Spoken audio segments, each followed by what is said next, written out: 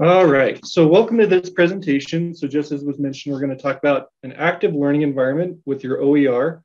And specifically with the interactive learning environment, we're going to talk about H5P a little bit more in depth.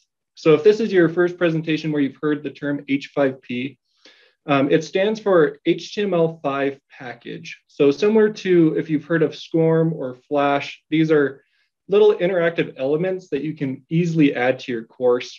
And because it's HTML5, it works on most browsers with those platforms. And as you can see in the example here, there's anything from doing a multiple choice question to image pairing. There's also sequencing, and we'll get kind of more into some other examples out there just because there is a wide variety of activities that you can do with H5P. So let me go ahead and just talk about some of those examples here. Here's a huge list of all the content types that are available to you as a content creator in creating H5P. And let me just go ahead and showcase some of these. So you've got Agamotto. When I look this one up, it's basically a slide that allows you to kind of show progression. So right now I've got a map, and now I can see the rivers on that map, and now I can see the different countries in Europe. And so this one's great if you've got a diagram and you're trying to show the different layers. That might be one use case for this one. We'll kind of show the fill in the blanks. So this one is one that I can go through here and answer the questions. And then the nice thing is it allows me to check to see, so I'll get this last one wrong. It's a great way to get initial feedback. So very more of that formative assessment type. So I'm able to, create my content. Students are able then to see what score they got. They can show their solutions, and then they can try again. Very simple. And with H5P, they've got simple ones like that, but then here's one that's actually pretty complex. That's really cool. So this is the branching scenario. So again, this is one of the more advanced H5P content types. And the cool thing about this one is because it's a branching scenario. So this one is talking about a home visit. So it gives me information about this client that I'm going to see. And then when I click proceed, it's going to play a video kind of setting the stage. And then let's see if I can just skip to, so after I've watched the video, it's going to ask me a question. And so then I can answer it. And based on what I answer, I'm going to watch a video that's related to that scenario. So again, more advanced, but it gives you the ability to do different things. And so let me go ahead and just talk about some of the benefits of H5P that I found is because H5P is open, the content is reusable, shareable, and free. It's pretty easy to get shared across different platforms. I also find it really fun to create the content. So if I'm looking at, an article or some sort of instructional material, my mind as an instructional designer, I think about, okay, what activity can I create that helps reinforce what students are going to be doing in this material? So I might create a drag and drop or something that helps them with the terminology. Wide variety of things that you can do. You also get to take ownership and add these creations to your portfolio.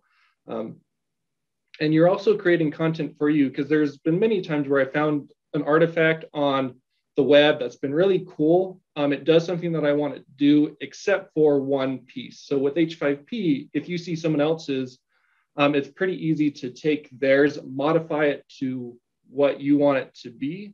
And so again, you're creating that content for you. Now, in the traditional sense, usually when we talk about H5P, we really focus on the concept that the teacher publishes this H5P, and then the students are the ones who are consuming the information. So we use Moodle here at Idaho State University. So let me kind of show you what that might look like. So I've got the Moodle book here. And then this allows me, so I've got my content and I've got my H5P embedded where students can then interact with it. And because it's implemented into Moodle, so I'll kind of show just a tidbit of this example. So in Moodle, every course has this content bank. The content bank then has this area with the H5P editor. I can create my content here, and it's stored at the course level. And then going back to the book, I'll just edit this chapter. I have this insert H5P button. So when I click on that, I'm able to tell it, look at my content bank, and I can pick a specific file here and select this file. And then it's inserted there. I save changes, and then that H5P is good to go for my students to consume this activity. The method that I want to really talk about, and this is where I get really excited about the use of H5P, is rather than having it be the teacher who publishes the content, let's have the students be a part of this content creation process. So we get more of this networking where students are working together and building their own H5P. We then, look at it, discuss about it, and go from there. So here's another example in Moodle where I have a discussion form, and I've made it at the course level. I've given the students the special permissions they need to access the content bank and to embed the H5P. So you might get something like this where the student, they've created their activity, they've wrote a little bit about it, and then students are able to try it out, and then they can provide feedback. So again, it's this constant growing, and there's been times where I've done this where students said, oh, I really like your H5P, but could you modify it in this way? And usually I've been able to do those modifications. So they're helping me make my H5P content better. So again, it's that community of, as we're learning, we're creating, and then we're also sharing kind of that pattern. And so this is where I really want to focus on the strategies, just because with H5P, there are a lot of different ways you can go about it. So I wanted to try and list most of those, or maybe it's still just the tip of the iceberg. But if you're completely new to H5P, I definitely recommend going to h5p.org. This allows you to create a free account. You're then able to try with their limited editor some of the H5P to get used to and play with, get familiar with. There's also a free tool called Lumi Education. This is a desktop application that you can download for free, and it allows you to create H5P right on your machine. So you don't need to have any platform to do the initial creation of it. So this is a great tool for just creating it on your own machine. And then the same team that did h5p.org created h5p.com, which is a paid service. So like I said, H5P itself is free, but it's the hosting, the storage piece that you have to look at as far as, what are you paying for? So most of the LMSs out there, like Blackboard, Brightspace, Canvas, they all require, at least from my research, they all require some amount of h5p.com to host the content. And then using an external tool from H5P, you can then easily integrate it with your LMS. Both WordPress and Pressbooks have a paid tier that you can get. This allows you to, with that paid tier, you have access to the plugin. And so let me go ahead and just show you that piece, because we currently have access to Pressbook. So I've created, as part of this presentation, I've created a textbook to show some of these examples. And so I'm just going to hop down to this area where I've got my Pressbook. I'm able to put videos in here. And then if I come down, I've got my H5P activity that's already embedded. And Pressbook works similar to Moodle in a sense where you've got your H5P content area here. So this is where you create your H5P in Pressbook. And then when I go to create a chapter, I then have the add H5P button here. So then I can pick that H5P that I've created, and I can insert it into a special place here. And then the nice thing about Pressbook, because Pressbook has that setup where you can download your book chapters, and it should, because you can't interact with H5P in a printed format, it does give you the link that you can, type in the browser on your phone, and it will take you to that web page where then you can interact it. So you're still kind of looking at the book, but then it makes it fairly easy to get to that information online to still use the interactive components. And then, as I've talked about and showcased in Moodle, especially Moodle version 3.9, H5P is something that's already integrated. So users on that platform have that already built in. They do have a plugin for earlier versions to use H5P. And while all of these processes are great, these strategies, I was still left with the idea of, how is someone able to do this? An instructor who is maybe teaching K through 12, maybe they don't have the funds for h5p.com, maybe they don't have the typical LMS that's supported. So I still wanted to investigate further, is there any possible way to host your own H5P without, the costs involved? And so that's exactly what I did. So a lot of people smarter than me on GitHub created a repository. And GitHub also gives you the option, it's called GitHub Pages. So when you have your repository of files on GitHub, they give you the ability to turn it into a web page. So this is a very basic web page that I've created on my own. I'm not paying anyone to host this. Rather than paying, I went the route of just learning a little bit of code to be able to do this on my own. So very simple web page, but then with my GitHub, I'm able to then store my H5P on this website. And then if I've got a blog, and I'll pull that up so you can see, for example, in this case, I'm using Weebly, but if I've got this blog here, then I can easily embed my H5P from my own website and then put it into here for other people to play with. So that is the other route. Partly because of this, I have a sister who teaches it in high school, and I was talking to her about the great things about H5P, but that was the missing piece, is she didn't really have the resources. And so we're gonna kind of play with this further with her and see how it goes of her being able to host her own H5P and use it in class.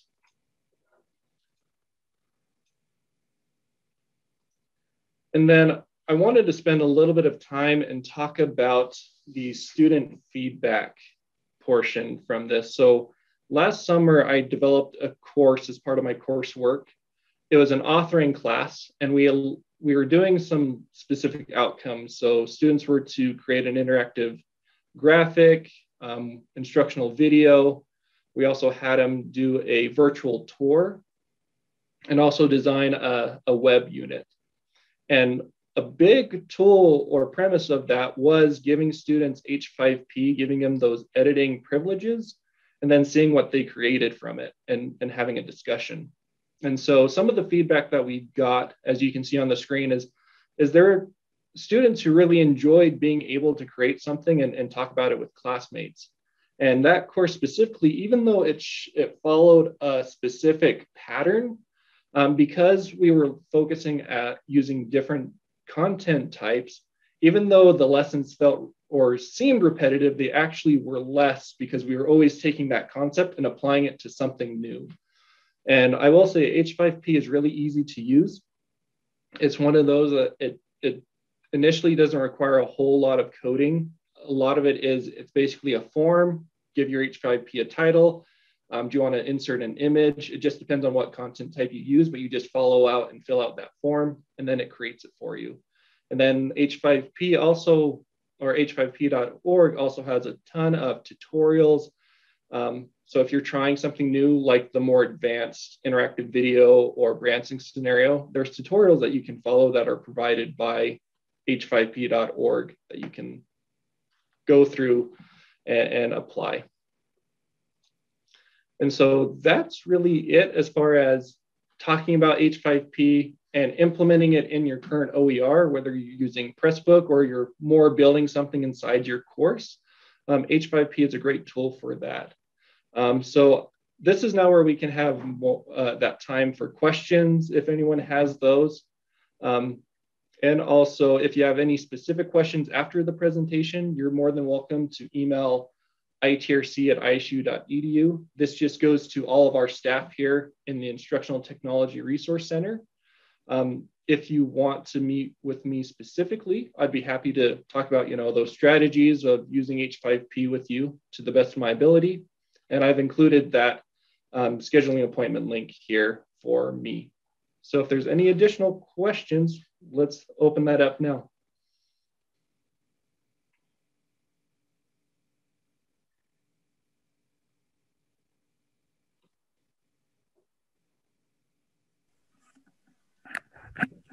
Lance, it looks like you do have a question in the chat. Spencer asks, how time intensive is it to create content? So the content itself is actually really easy to create. Let me go ahead and just show the creation process of one of those activities. So let me come to the content bank here. And again, it depends on what content type you use. I will say that. So for example, with the 360 virtual tour, that one allows you to, if you have an image of 360, so a picture that's formatted that way, it's really easy to do that piece of it, but creating the image itself might take more time depending on if you're taking 3 panoramics and then splicing them together. That's where it can be fairly time consuming. But if I'm just going to take like the accordion here, this is that kind of drop down menu item. So I can just give this a name. And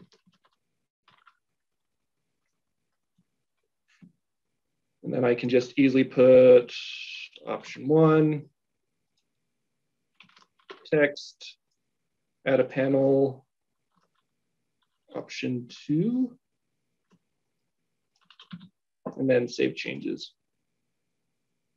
And so now that's already built. And if I polish this out even more, then I can easily add it to wherever I need it to be. Great, and I'll just add, if you're interested in asking a question on your mic, you can either raise your hand in the panel, the participants panel, or you can let me know in the chat and I can allow you to talk. Happy to do that.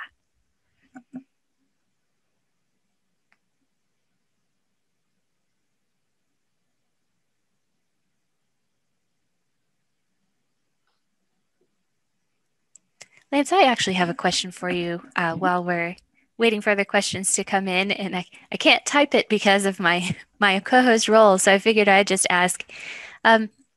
I was wondering, in my experiences with H5P, I've been a little frustrated with my limited ability to control the way it looks when using that like WYSIWYG editor.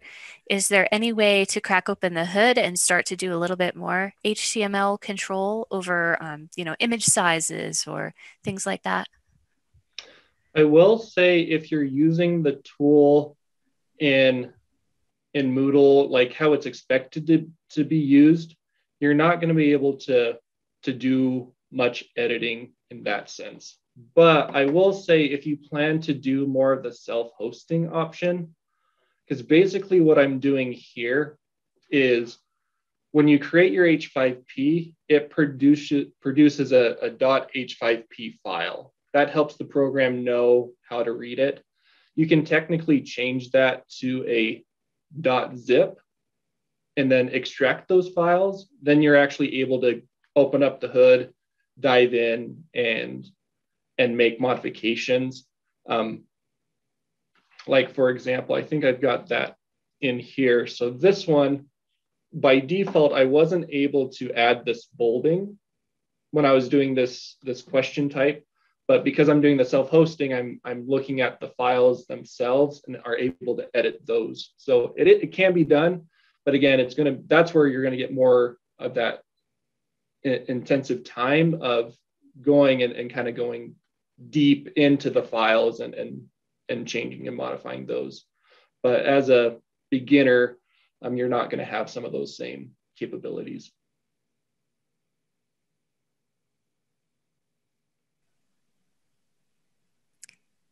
Thank you. And you also have a comment in the chat. Memo says, this is very cool. Thanks for sharing. Thank you, for sure. It is very cool. And then I will put in just a plug with that open textbook I've created. You should be able to find it. It's just isu.pressbooks.hub, and it's Open Pedagogy is the name of the book. As I was kind of thinking of this conference, I was trying to think, what could I do? But let me go ahead and hop over to the chapter, because if you are interested in the self-hosting piece, I am putting together resources that you can read about, if you wanted to self-host, what parts do you need? And that's available for you online, just looking at that open textbook. Awesome. And Spencer had raised his hand, so he should be able to ask you his question on the mic. Lance, this is all really interesting, and I can see that the capabilities of this technology can really expand the repertoire of professors and students alike. And the interactivity of it, the diversity of activity, I think would be really valuable in gaining the attention of students. So maybe I'm answering my own question as I'm talking, but I confess I missed a few minutes at the beginning because I registered late for this. But what would you say are like the 2 or 3 most important reasons why it's useful to adopt this kind of technology? Right. So I'll kind of reiterate the part, because my focus in all of this is giving the students the ability to create content. And so as an instructional designer, kind of how I see it is, before a student can create any kind of interactive content, they have to understand the content that they're reading. So this kind of helps them get into the material, into the text, to understand it. And then that second piece of them actually creating it, they're applying what they've learned and trying to put it in a way that's meaningful, reusable. So that would be kind of some of the benefits I would share. And then I think the last one is, especially when you get your students on board, then rather than all of this weight on you as the instructor of how am I going to create this content, you basically have, 5, 10 students in your class, or possibly more, that are doing this process for you. So then all you're doing is really just making sure that they understand that what they're building makes sense. But then you have those examples that you can reuse for other classes or other environments.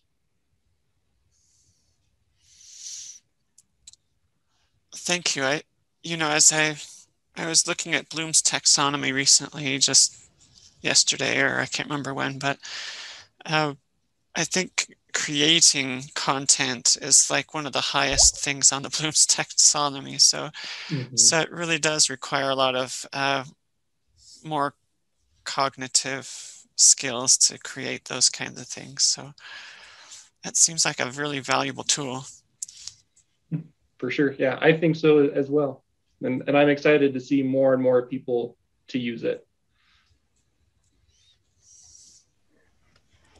Great. Thank you again. This was fantastic. And I particularly liked how you pointed out how people might be able to use self-hosting ways like Weebly and other things to incorporate content in other ways if they were in K through 12 or other institutions. So thank you so much.